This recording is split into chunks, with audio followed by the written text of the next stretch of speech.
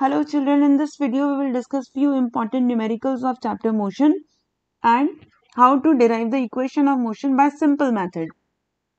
So let us see this. We'll have to draw a velocity time graph of a stone which is thrown vertically upward. So when something is thrown upward, we know it reaches the highest point and then it stops and it comes back. So at highest point velocity is 0. Okay, when it reaches the highest point velocity is 0. So u may be whatever that you have given. So graph has to be like you had given some velocity. So that is your initial velocity. Let us show it. This is your initial velocity. You have given it initial velocity, but final velocity is 0. Okay. And whichever time it takes to reach the maximum height. So initial velocity is u, final velocity is 0. It reaches maximum height. Now it comes down. So when it comes down, u is taken 0 and here it gains the maximum velocity. Okay, so you can see it goes like this. It starts with 0. So this first portion from A to B shows going up and B to C shows coming back, coming down. So please understand properly. You can see this is your initial velocity with which it was thrown. Final velocity is 0. So this is going up. Ball is going up. Okay. And now when it comes down, then u is 0. It starts with 0. Here is a 0 velocity. Okay. And then it comes down and here before hitting the ground, it has got maximum velocity, which is this. So same amount of time it takes in going up and in coming down. So this is how it is. So this is the proper graph that you need to draw. Getting to the next question. This is a velocity time graph for the motion of the car. What does the nature of the graph show? So graph is a straight line. Speed time graph, or you can say velocity time graph, is a straight line. That means slope is constant. Slope is constant.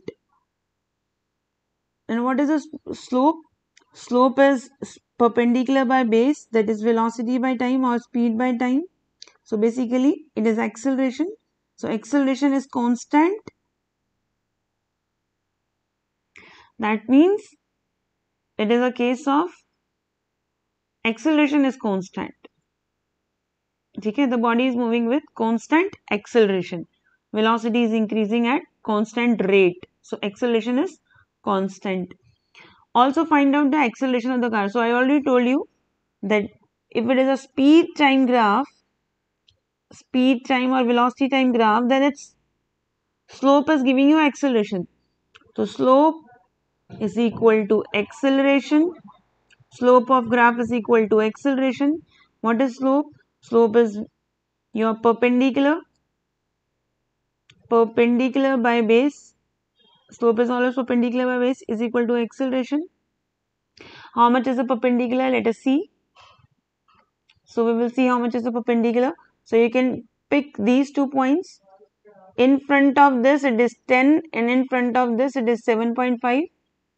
So perpendicular is 10 minus 7.5. So we can write perpendicular as 10 minus 7.5. Now similarly you pick up base. So base is here. This is base. In front of C, how much is the reading? 20. In front of A, how much is the reading? 15. So it is 20 minus 15. So 10 minus 7.5 is 2.5. And 20 minus 15 is 5. So it is 1 by 2. So acceleration is half. Okay. But we'll have to look at the unit. This is in meter per second and this is in minute. So we'll have to write that this is in minute. So we'll convert it. Okay. This is okay. Upper quantity is okay. But we will convert this into seconds. So we'll multiply this by 60. So this is your answer in meter per second square. Everything needs to be taken in SI unit. Getting to the next. In next question we have to obtain a relationship for distance traveled by the object moving with uniform acceleration in the interval between 4th and fifth second. So we know that distance is equal to ut plus half nd square. This is second equation of motion. Yes. Second equation of motion. So let us find out in 4 seconds, distance in 4 seconds. Distance traveled in 4 seconds. See, I'm not writing 4th second, I'm writing 4 seconds. So substitute t is equal to 4. So distance in 4 seconds is u into 4. In place of t, we are substituting 4. Half a into 4 square. This can be written as 4u. This is 4u, right? And this is plus half a into 16. This is 8a. 2 8s are 16. So it is 4u plus 8a. And this is my, sorry, this is 8a. This is my distance traveled in 4 seconds. Again, you say it 4 seconds, don't say it 4th second. Now we'll find the distance traveled in 5 seconds. So we can find out distance traveled in 5 seconds. Same equation we will use, only in place of t we will put 5. So s 5 distance in 5 seconds is equal to u into t plus half a t square. That is 5u plus half a into 25. So this is distance traveled in 5 seconds, sorry. See, I am saying fifth, which is wrong. 5u plus, it is 12.5, 12.5a. So these are two equations. Now see, distance traveled in 5 seconds is this, and distance traveled in 4 seconds is 4u plus 8a. This was the distance traveled up to 5 seconds. And this was the travel up to 4th second. 4 seconds. This is up to 4 seconds, and this is the distance up to 5 seconds. So this is the distance, that subtraction of the two will give you the distance between 4th and 5th second, which is asked. This distance is asked. This is the distance up to 5 seconds. This is the distance up to 4 seconds. And they have asked between 4th and 5th second. So this distance is asked. Simply you can subtract S5 and S4. S4 from S5. So when I will subtract 5u minus 4u is u. And 12.5a minus 8a is, it's 4.5a. So this is the answer. Getting to the next question. Okay, so let us talk about the next question. Two stones are thrown vertically upward. So this is stone 1 which has been thrown vertically upward with velocity u1. So this is the initial velocity of stone 1, which is u1. See, you all know when some object is thrown up, at final velocity is 0 at highest point. So final velocity is 0. And how much is acceleration? Acceleration involved is acceleration due to gravity, because it is going against gravity. So this much acceleration is involved. Okay. It is going against gravity. To mark that, you can note it with negative sign, but otherwise it is okay. So acceleration will be equal to acceleration due to gravity, and to mark that it is going against gravity, we are adding minus t. So we'll have to find out how much is the height attained. So let us find out the height attained by stone A. So we'll use third equation of motion, in which u, v, a and s displacement comes. So equation is v square minus u square is equal to 2as, using third equation of motion.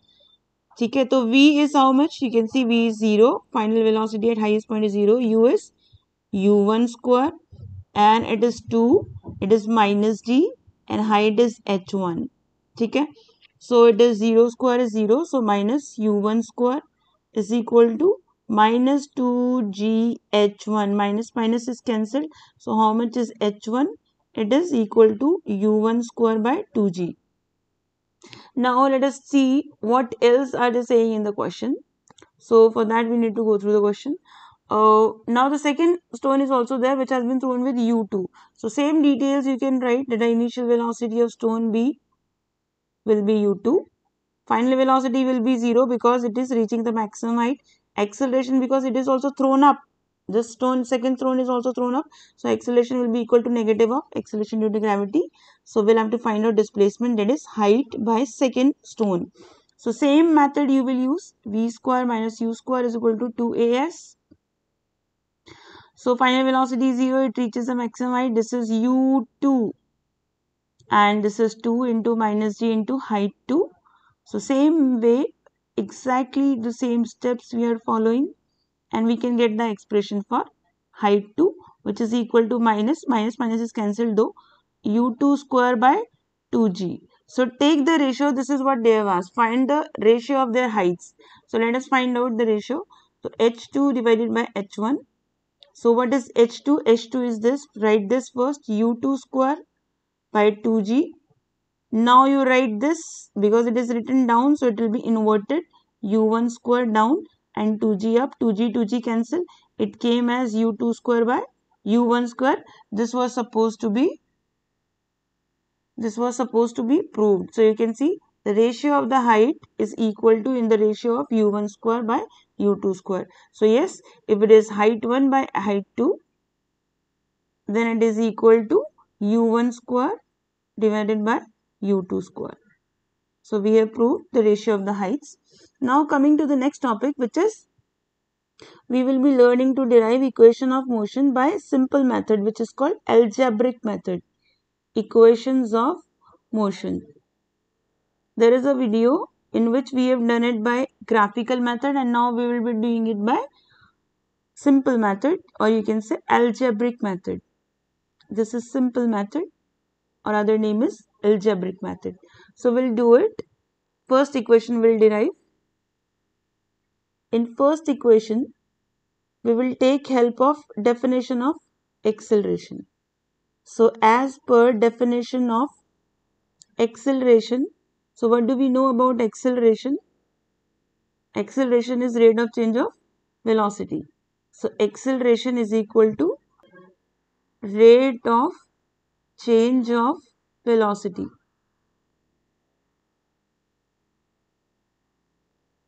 That is, A is equal to change in velocity by time.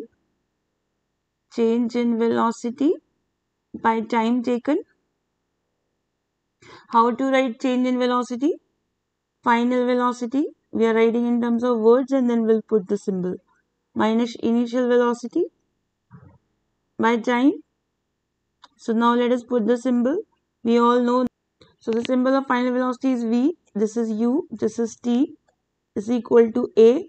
So AT equals V minus U, and V equals U plus AT. This is your first equation of motion by simple method.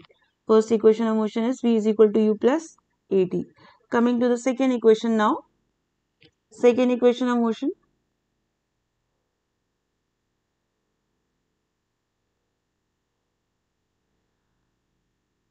So you can see in second equation of motion, first of all, we are not doing by graphical method, so we don't need to draw graph again and again. Okay. So this we will be doing by, yeah. So for this, we will take the formula of average velocity. Average velocity is equal to mean of initial and final velocity. So that is final velocity plus initial velocity by 2. Mean of final and initial velocity by 2. So this is average velocity. So velocity average is equal to final velocity plus initial velocity by 2. Now final velocity can be written as displacement by time, and every velocity can be written as this. So time will go this side. So S is equal to V plus U by 2 into time. See, now we'll be making use of equation number 1 that we have learnt. Using first equation of motion, V is equal to U plus AT, and V minus U is equal to AT, and T is equal to, let it be, we'll have to substitute V. Yeah, we'll have to substitute V. So we'll substitute this in place of V. So let us substitute. S is equal to, we are substituting this thing in place of v. So u plus at plus u, this u, bracket closed, and this is t. So this is s is equal to u plus u is 2u, 2u plus at into t divided by 2. So we'll multiply with t. S is equal to 2ut plus at square by 2. Now we will give denominator to both the terms, that is 2ut by 2 plus at square by 2. So this can be written as S is equal to ut plus half at square. This is second equation of motion. So coming to third equation of motion now. So let us see how is that obtained. Third equation of motion by simple method or algebraic method. Third equation of motion. So again we will make use of average velocity. So write average velocity is equal to mean, that is arithmetic mean of final and initial velocity. Final velocity plus initial velocity by 2. So now we can put in terms of symbols. This is v plus u by 2 is equal to, this is velocity average. Now average velocity can be written as displacement by time, and this is v plus u by 2. So time will go that side. Yes, time will go that side. So s by t is equal to v plus u by 2. Sorry, time will go that side. So yeah. Now we'll make use equation using equation number 1. Using first equation. What is the first equation that everyone knows now? V is equal to u plus at. So v minus u is equal to at. So t is equal to, here we'll find out the value of time. So t is equal to this. Let us substitute v plus u by 2. And this is v minus u by a. Time we have substituted as this. Now let us multiply the numerator. A plus b into a minus b is a square minus b square, and this is 2 into a is 2a. 2a will come this side. So it is 2as is equal to v square minus u square. So this is third equation. All three equations have been derived by simple method. Kindly prepare these properly. Thank you.